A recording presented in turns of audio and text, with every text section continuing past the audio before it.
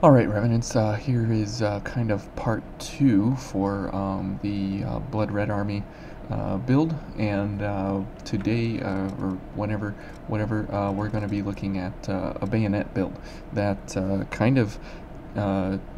continues killing and continues on healing at the same exact time.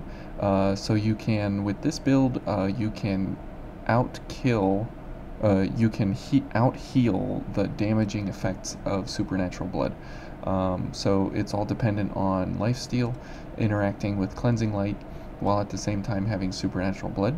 So we are paired up here with the drain rating being very high in the second highest blood veil here in the game, in the Ivory Grace, as that has a 1.35, which as we know is times 9, so 1.35 times 9 is 12 and a bit, 12.15 I-core back on a backstab. So if in the event that we're running low on health and such, we can just go for a bunch of backstabs and get all of our I-core back if we need. In light of that as well, we also have the Bayonet Devour, as that has a very monstrous drain rating. Now this is times 1.8, not 9. On a regular slash, on a charge, it's 4.5, so multiply those numbers out, you come up with different values there to recover I-core. Now here, the entire setup is going to be built on basically shooting. So there's not going to be a whole lot of anything else. It's going to be mainly simply shooting the enemy. Now we have to pair up here and get a couple of backstabs as we go. Now we are going to run here at the beginning. We are going to run solo, as that will be kind of a good way to show how we go ahead and get ourselves going here. Okay, and since through here everybody is weak to Pierce, this is a great way to show this off. So there's 5,000, and we're not even kind of to our full potential yet. So before everybody gets out of hand here, we'll go for a backstab, and then we will back up here. Whoops. Okay, let's go for ranged impact, and we'll shoot this guy. Okay, we'll take him down, 7,200. Okay. Okay, whoops. Oh, yep, we're taking some damage there. Okay, let's kill that thing, and let's go ahead and shoot this one. Let's kill that thing. Now we're still getting 5% back on a kill. 5% health, that is, back on a kill, so that's very, very good. And Cleansing Light and Supernatural Blood will be used in very unique circumstances, to say the least. And over here we have a couple of fellas, as we can go for this guy and get some I-core back on a backstab if we can get it. Whoops. Okay. Oh, good grief. Okay, so we can go for a launch now, as we are here, and why not? Okay, so that'll kill. Okay, so let's go ahead and heal one, and we'll get 5% of our health back. Now, it's pretty difficult to get all of your gifts going all at once, simply because of the fact that you need to be able to have monstrous stocks of I-core, as we need 10, 20, 8, and I don't remember how much this one is. It's 5 I-core, so 33, 38, 43, 48, and Cognitive Zeal, I believe, is 4 I-core. So that's 52 I-core that we need before we can be at maximum potential. So it does have some startup time here. However, when we get to max power, we will be able to simply do this and shoot anyone at a distance, regardless of who they are. Now, the key to this is just don't get hit like pretty much all the other builds and everything. And we'll go ahead and shoot this guy. But as you see there, we have more than enough ability here to go ahead and shoot people. And we'll shoot her, and she's a one-shot. Okay, and if we go for, so we have 5 shots left. So here we'll go for her. Okay, and then her will go for a backstab, and try and go for supernatural blood here, or at least cleansing light. Good, and maybe another backstab. There we go. Now we lost overdrive because we got hit, but that's okay. So we'll go for supernatural blood. Now we have 8 I-core left, so that's very good, as we can go for overdrive. Okay, so now we are at kind of full potential here, so we'll go ahead and shoot this thing. Okay, and we'll go for a activator there. Okay, and we'll shoot this guy. He's a one-shot. Okay, and remember this is on the hardest difficulty in the game, and we absolutely have no problem going through these enemies. Okay, what is going on here with my phone? Sorry about that. Okay, let's turn that off. Okay, and so if we head on into a sort of a boss thing here, we can go ahead and, since we have supernatural blood going, we can go for a couple of buffs here, and it doesn't hurt us too bad as we get 75% of that health back every time we go ahead and buff up. Okay, and we'll go for a couple of things here. There we go. There we go. And we'll go for gift extension, and we'll go ahead and heal, because why not? And we'll heal again. Okay, and here we go. 1, 2, 3. Or he only took 2 shots, actually, so that's very good that he only took 2 shots. Okay, so let's go ahead and missile back here. So that's kind of how you would adventure with this build, and let's see how it bosses. Now, when it bosses, the friend that you would want to go for, obviously, is you would want to go for Louis, because he adds another stack of overdrive, albeit not as potent as your personal stack of overdrive, but this is definitely a great way to increase your damage even further. So here, if we are going to boss, we are going to boss the right way. Okay, so here we go. Alright, and we'll go for all the long buffs first, and save the short buffs for later. Okay, and while we can heal, we're definitely going to go for healing, regaining Ichor for now. Okay, and let's go for this. Alright, and let's go ahead and do this, and one more. Alright, and then we will go for this, and one more, and then let's go for Time Crunch. Where's Time Crunch? Here we go. Okay, now we are fully going, and Louis gave us all of our stuff there as well, so in we go. Okay, let's see where he's at now. So he's at almost half health. Okay. Alright, let's go for an accelerator here. Oh, we missed him. That's unfortunate. Okay, let's go for a shot.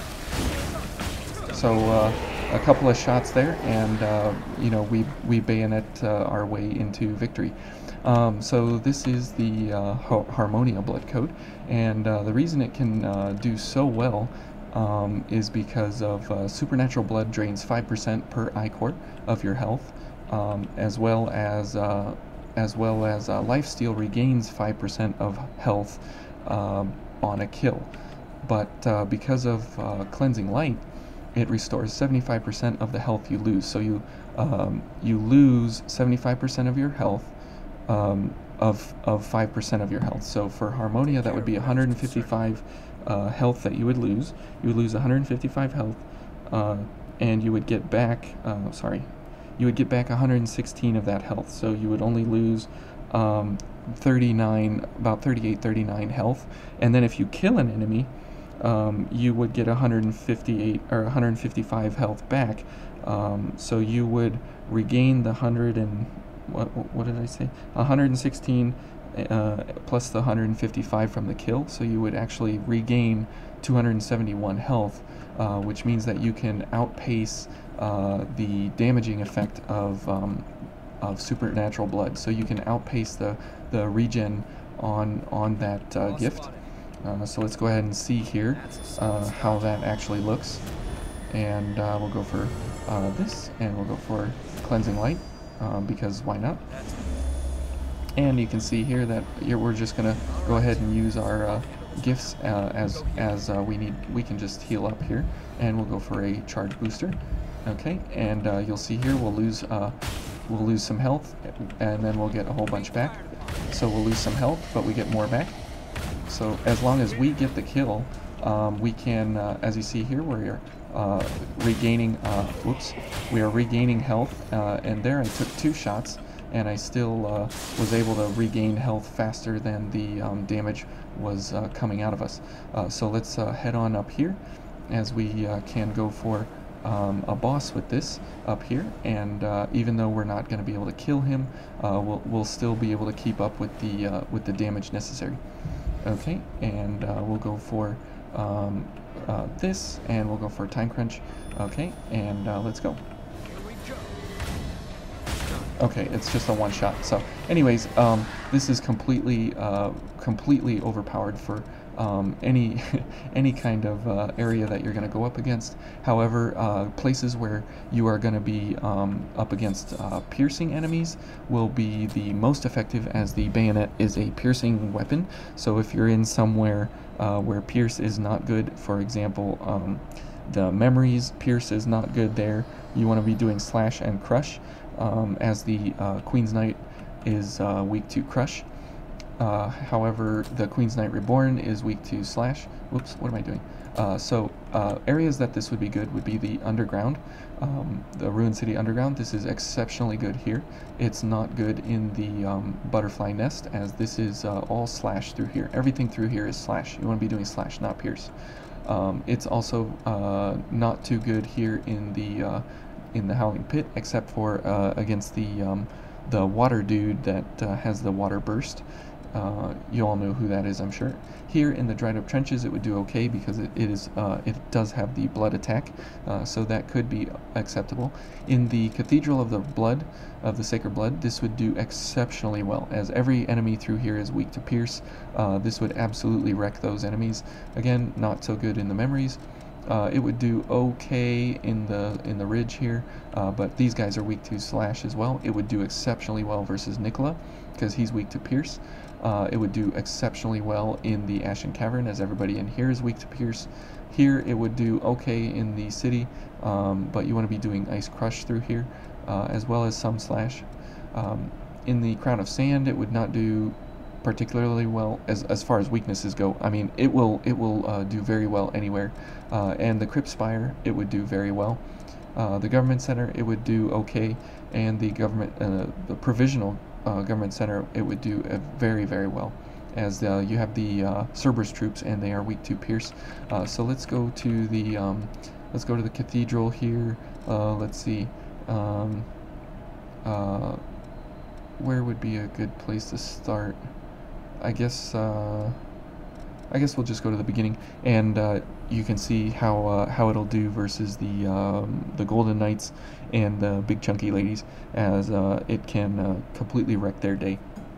So this is a great way to go about seeing just how effective you can be in killing, while at the same time having enough health regen that if you don't get hit, I mean, obviously you don't want to be in the fight, but since you're shooting at a distance with a bayonet, you should definitely have the ability to get the damage out on the enemy. Now, in the event that you don't have a Libertador, that's kind of unfortunate, but you could go for the Argent bayonet, the Argent Wolf bayonet intensified, as that will be at a just under the 40-pound mark here to keep you quick. If you go for the fortified, this is more damage than the intensified. You don't know it from the card, but it is for shots. But I don't have one of those, as I've only gotten two, and I did a Devour version and a bayonet fortified version. But the intensified version would do pretty good damage as well, and it would keep you under the 40-pound mark. Also, the Rubelite Piercer is pretty good, as it keeps you under the 40-pound mark as well, but it's definitely not anything like the Libertador. Okay, so let's go ahead and see here how we do against the Golden Warriors here. Alright, and we'll get ourselves going here. Okay, go for Supernatural Blood first, so we can go for all our gifts, and obviously we can heal, not a problem for us at all, and it's just faster at this point to go ahead and heal. Okay, and since Louis gave us his stack there, we'll see what we do. So 9,500, that's pretty good. Okay, so 2 shots, and we get 75% of that health back, so we lost about 76 health, and then we got 155 back from killing her. So we definitely have the damage and the life steal. So there's 2 shots and 3rd shot, and we get 155 back. Okay, so even versus the big ladies and so on and so forth, we can put them down very quickly, very easily. We can regain the health that we just spent because of cleansing light, and it regains faster. The 75% of the 155 health regains faster than we can actually lose it, or faster than we can shoot. So we will always have regen happening in the background. Where's this fella? There we go. Let's shoot him. Whoops, that was a regular shot. And there's a charge shot. So see there, we were at 2659, I believe, and now we're at 2736. So we are able to actually heal ourselves while bayoneting at a distance, as long as supernatural blood and cleansing light are active. The minute those are not active, we're going to have some problems. But there's enough missiles through places like the cathedral here and stuff that you shouldn't have a problem healing up at the different missiles all through the areas that you come across. So this would be kind of the ultimate adventuring build, as you can heal off of it, and you can continue shooting, and Louis is just there for extra damage. So 1 I-core, this is the power of the build, as you saw there on those ladies. 9,500 damage for 1 I-core is what that's costing us, and this is the most I-core efficient way to the most I-core return on damage per I-core, I guess you could say. This is there's nothing else in the game that can get you this amount of return on spending 1 I-core, and you get 9,500 damage. There's nothing else in the game like it, so this would definitely be a great way. If you're looking to bayonet red, this is how you could do it. And again, pair up with Louis, as he gives you more damage. So thank you, everyone, and this has been the Blood Red Army bayoneting guide to how to get the most bang for your buck, so to speak. So thank you all for watching, and we'll see you in the next one.